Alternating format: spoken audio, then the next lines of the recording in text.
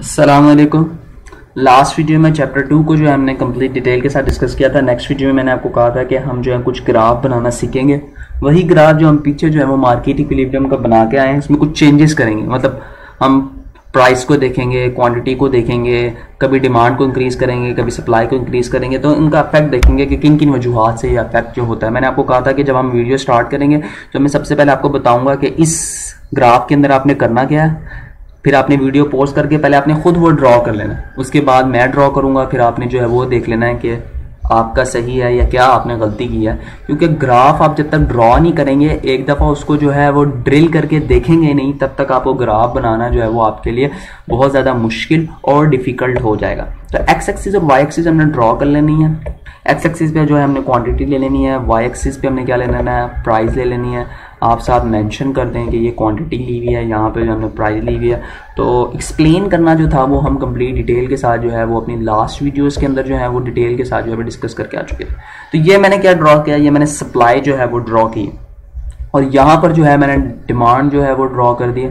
तो जहाँ पे सप्लाई और डिमांड कट करते थे वो पॉइंट हमारा क्या होता था, इक्विलिब्रियम पॉइंट होता था, जिसे आप ई से जो है वो रिप्रेजेंट कर सकते थे। यहाँ पे हम एक लाइन नीचे भी ड्रॉ कर लेते हैं ताकि हमें पता चल जाए कि ये पॉइंट जो है हमारा इक्विलिब्रियम पॉइंट है। अब अगर मैं आपको कहूँ कि आपकी डिमांड जो है वो इंक्रीज की है, तो यहाँ पर आ गई हमारी न्यू डिमांड।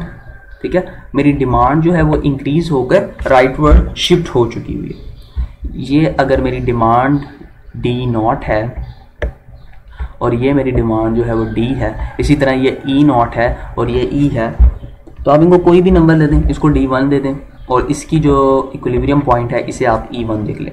तो यहाँ पर अगर आप देखें तो आपकी प्राइस जो है वो इंक्रीज की है। ये कैसे पता चला, ये मुझे ग्राफ बता रहा है कि मेरी प्राइस जो है ये देखें यहाँ पर अब आ चुकी है। मेरी न्यू प्राइस है वो इंक्रीज हो चुकर कुछ यहाँ पर आ चुकी है। ये मुझे कोई और चीज़ नहीं बता रही, मुझे आगे कोई लामी बातें नहीं बता रही, मैं आपको ग्राफ से ही चीज़ें बता रहा हूँ। और यहाँ पे हमारी क्वांटिटी सप्लाई, यानी कि इसका मतलब क्या, हमारी क्वांटिटी भी अप गई, हमारी प्राइस भी अप गई।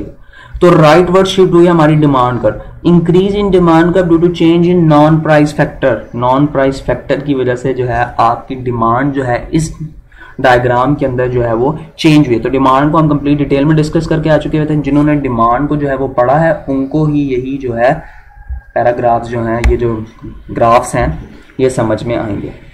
अब अगर मैं आपको कहूं कि ये जो है आपका शिफ्ट हो रहा है अब डाउनवर्ड, डिमांड आपकी कम हो रही है, तो डिमांड के कम होने से अगर हम पिछली ही डायग्राम को थोड़ा सा गौर कर लें, क्योंकि कोशिश करें कि आप कम होने वाली आप खुद बनाएं, तो उससे क्या होगा, उससे आपकी क्वांटिटी जो है वो भी डिक्रीज करेगी, आपकी प्राइस भी जो है वो डिक्रीज करेगी। तो ये भी किस फैक्टर की वजह से करेगी, नॉन प्राइस डिटर्मिनेंट, प्राइस के अलावा जो फैक्टर हैं उनकी वजह से जो है वो आपकी डिमांड जो है वो डिक्रीज करेगी। क्योंकि डिमांड और प्राइस का रिलेशनशिप अगर आपको याद हो तो इनवर्स रिलेशनशिप है। अगर आपकी प्राइस जो है वो इंक्रीज करती है तो आपकी डिमांड जो है वो डिक्रीज करती है। तो जब हमने लॉ पढ़ा था तो हमने जम्पशन ली थी कि अदर फैक्टर्स जो है वो कॉन्स्टेंट है। तो यहाँ पे हम कह रहे हैं कि अदर फैक्टर्स की वजह से, जो कि नॉन प्राइस फैक्टर थे जिनको हमने डिस्कस किया था, उसकी वजह से जो है आपकी डिमांड जो है वो शिफ्ट कर रही है।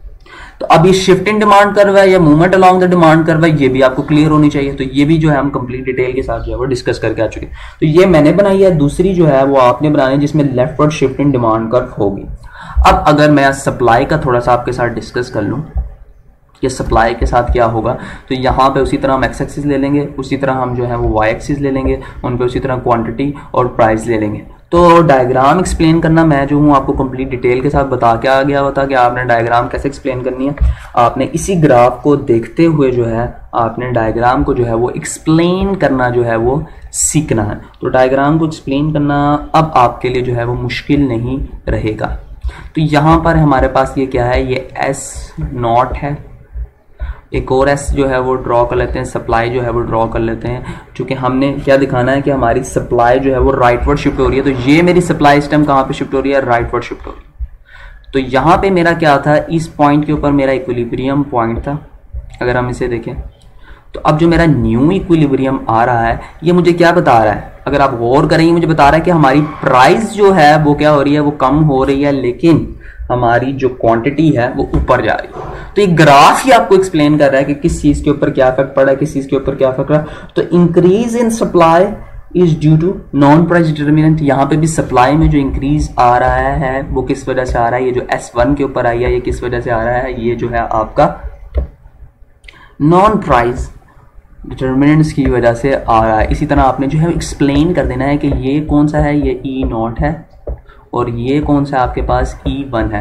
तो एक्सप्लेन करने से क्या होगा, डायग्राम एक्सप्लेन करने से जो है आपका इंप्रेशन जो है वो अच्छा पड़ेगा। तो डायग्राम जरूर एक्सप्लेन करें।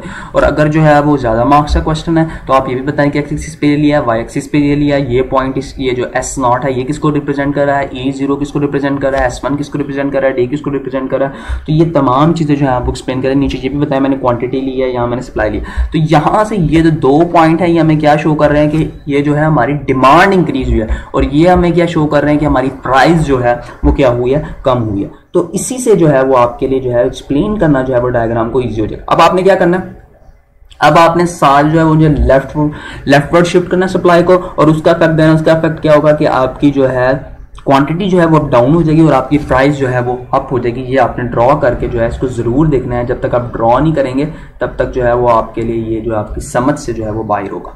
अब हम इन दोनों को इकट्ठा लेके चलते हैं। अब तो हमने सेपरेट सीखा, यानी कि पहले सप्लाई को सीखा फिर डिमांड को सीखा। अगर हम इन दोनों का इकट्ठा इफेक्ट देखना चाहें और देख के जो है हम इसको देखें कि इनका इकट्ठा इफेक्ट जो है वो क्या हो सकता है, तो आपने उसी तरह जो है एक्स एक्सिस और वाई एक्सिस ड्रॉ कर लेने हैं और इसी तरह कहीं पर भी जो है आपने उन दोनों को जो है वो कट कर देना है। तो यहाँ शेड्यूल बना के जो है स्केड्यूल बना के जो है उसको एक्सप्लेन करने की कोई ख़ास ज़रूरत नहीं है, क्योंकि रिक्वायरमेंट नहीं है कि उसने हमें ये नहीं कहा कि आप स्केड्यूल बनाएं। तो हमने तो सिर्फ एक्सप्लेन करना है कि इफेक्ट क्या होता है। मैं अगर आपको यहाँ पे कहूँ कि हमारी डिमांड जो है वो इंक्रीज कर रही है, तो यहाँ पे ये मैंने अपनी डिमांड जो है वो इंक्रीज कर लिया। और अगर मैं आपसे कहूँ कि मेरी सप्लाई भी जो है वो इंक्रीज कर रही है, तो यहाँ पे जाकर मेरी सप्लाई भी जो है वो इंक्रीज कर रही है। लेकिन मेरी प्राइस जो है, अगर मैं प्राइस की बात करूँ तो वो सेम है। ठीक है, प्राइस मेरी क्या है, वो सेम है। तो अगर हम इसको जो है वो डॉटेड लाइन से शो कर दें ताकि आपको जो है वो इजीली समझ आ जाए कि कौन सी चीज़ जो है वो डिक्रीज हुई थी और कौन सी चीज़ जो है वो इंक्रीज हुई थी। तो ये डॉटेड लाइन क्या शो कर